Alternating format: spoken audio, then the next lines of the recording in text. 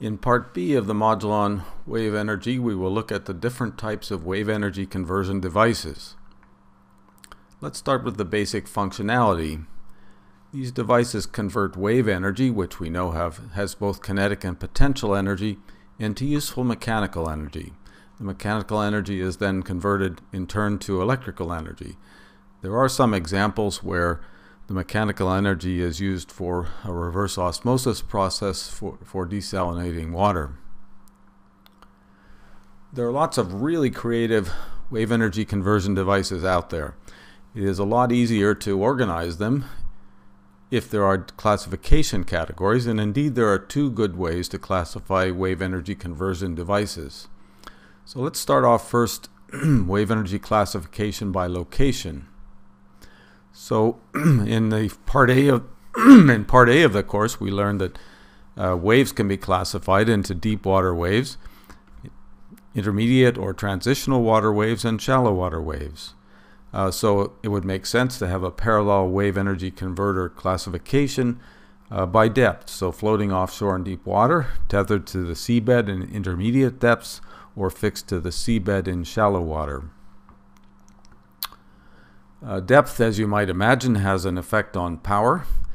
So this is some data for the Western UK.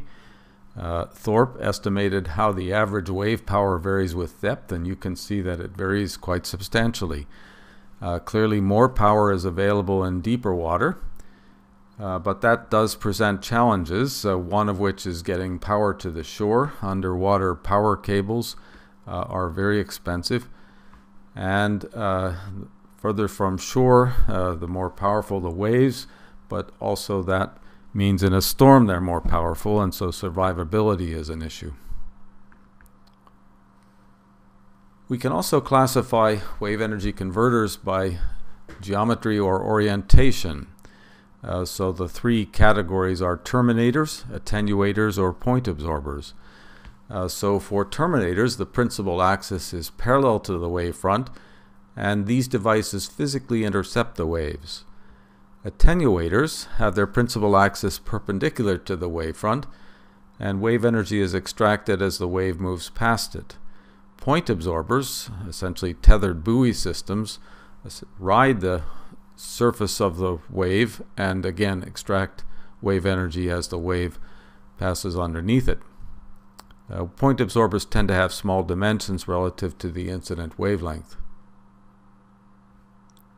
We will have a separate lecture on each of the three wave energy converter types, terminators, attenuators, and point absorbers. However, in the remainder of this lecture, I would like to cover a special case of wave energy conversion device, those that are built into the shoreline. Right? So the categories we just looked at all deal with things that are located offshore in water. So these shoreline wave energy converters are terminators by location. Waves stop at the shoreline. There are two historical examples. Tapchen, which was built into an island about 30 kilometers from Oslo, Norway, and operated during the period from 1985 to 1991. And Limpet, which was built into the Isle of Islay on the west coast of Scotland, and it was developed by WaveGen jointly with Queen's University Belfast. And that one started operation in 2000 and is still running. So we want to talk about each of these in some detail. So let's start with Tapchen. Tapchen stands for Tapered Channel Water Power Plant. And as you can see, there's a big water reservoir there with a tapered channel feeding into it. So you start off by forcing water through the tapered channel, as the blue arrow shows. So the wave's kinetic energy is converted into potential energy and is captured in the water reservoir. So if you look at the different height, you can see that as the water comes up the channel, it rises in height, and indeed it overtops, in practice, overtops these side channels and flows on into the water reservoir then.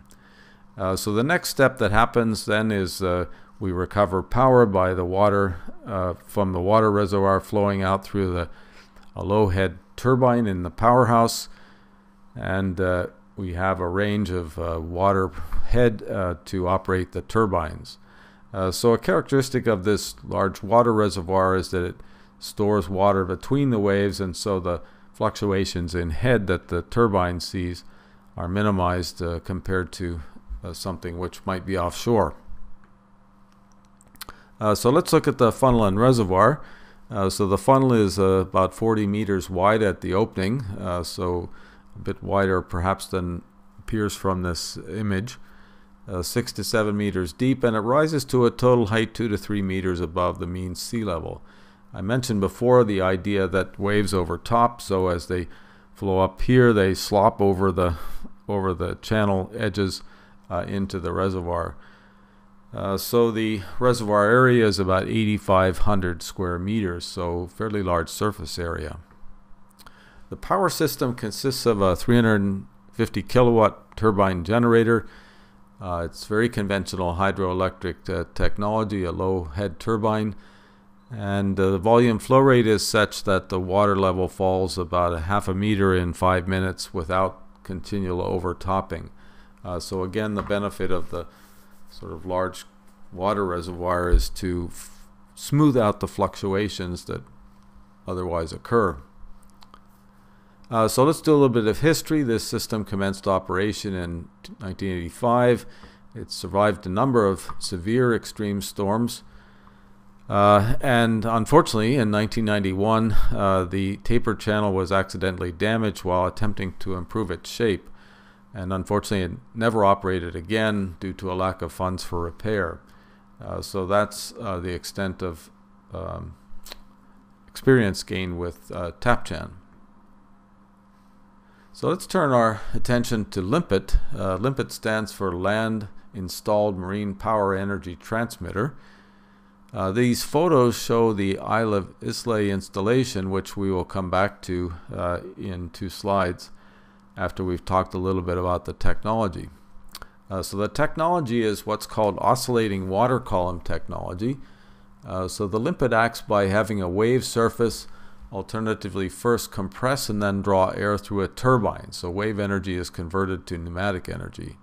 So in the image on the left here, the cross section, so these 2 parts right here, this part here and here, show a concrete structure built into the shoreline. So here's the bottom of the sea, and back here is the shore. And so as a wave enters, water level rises in the chamber here, and air is compressed in this air chamber and then forced through this unit here, which is a Wells turbine that drives a generator. I'll say more about the Wells turbine in a minute.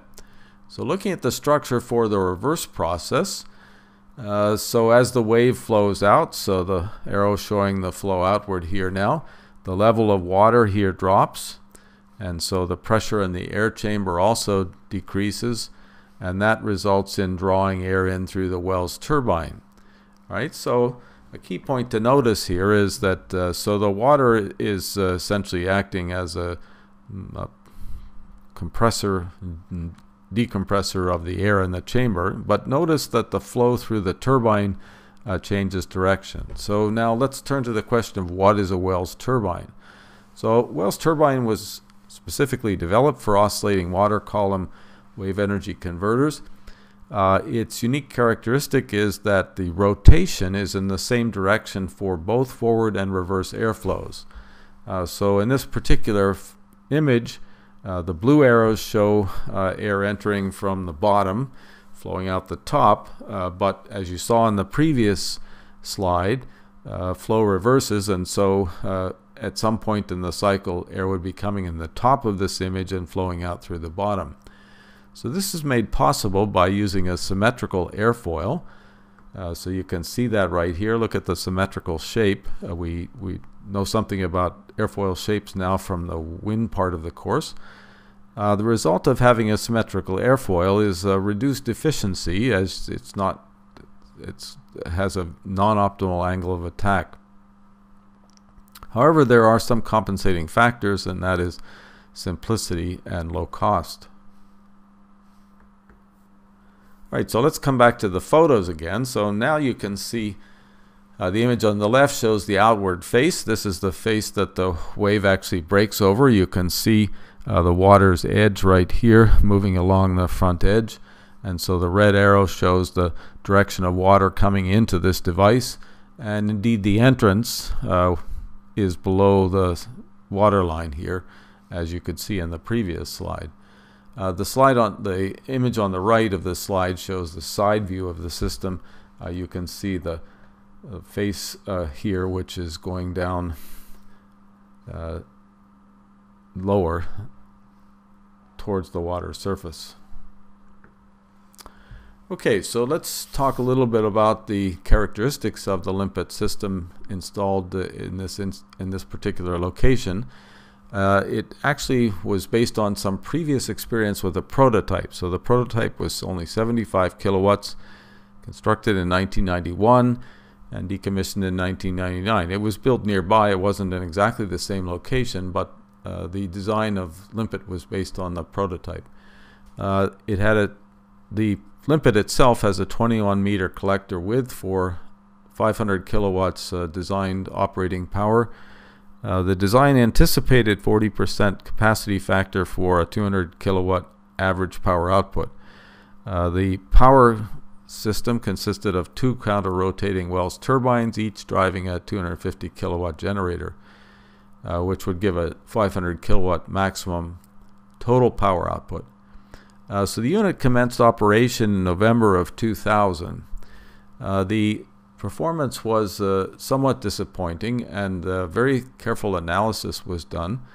As a result of they identified what the problems were, but the rating was subsequently reduced to 250 kilowatts.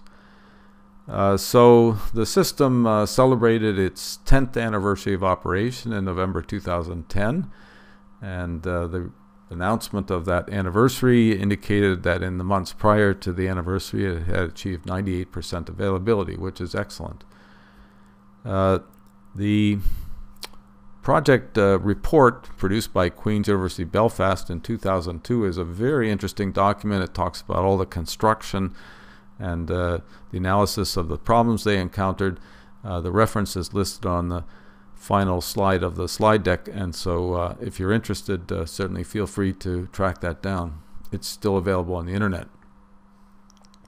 So the status of Limpet, the company that developed it, WaveGen, together with Queen's University Belfast, was purchased by Vought in 2005, but the company closed the WaveGen operation in Inverness, Scotland in 2013.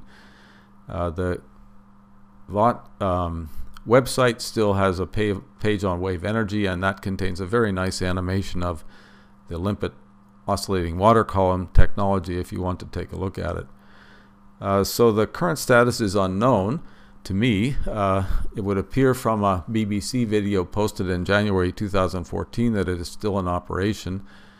Possibly the local electric utility is still operating it. If anyone has any local information, don't hesitate to post on the forum for this lecture. So there were other planned Limpet projects, but those did not proceed, and I think the reason had to do with lack of ability to connect.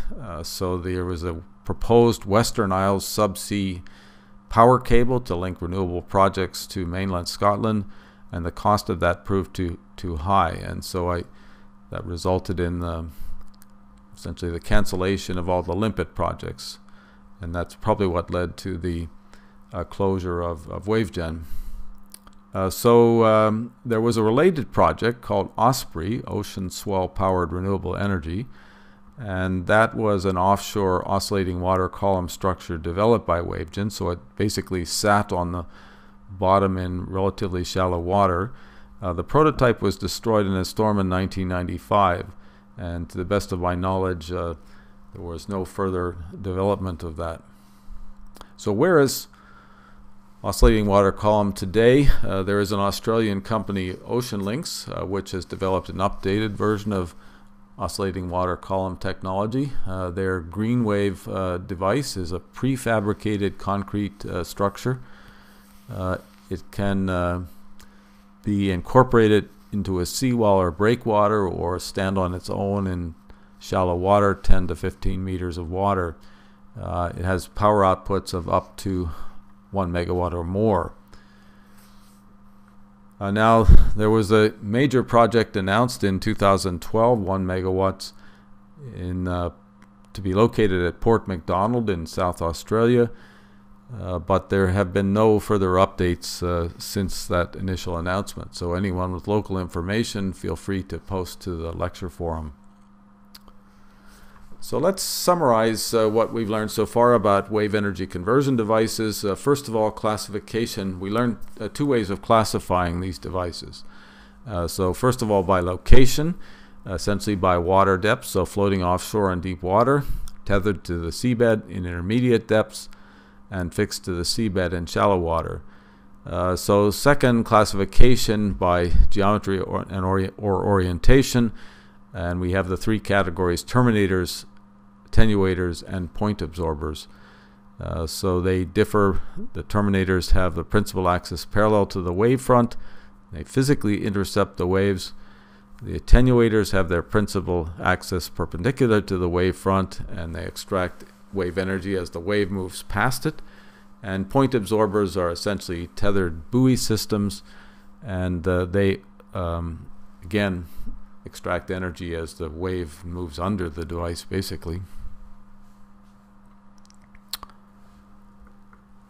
Okay, so we also talked about a special case, which is shoreline wave energy conversion devices. They're all terminators by nature, since the wave stops at the shoreline. We talked about 2 examples in detail, historical examples, Tapchan and Limpet, and pointed out that there is a current development in this area. So what's next? We will have a separate lecture on each of the 3 types: terminators, attenuators, and point absorbers. So please proceed to those individual lectures.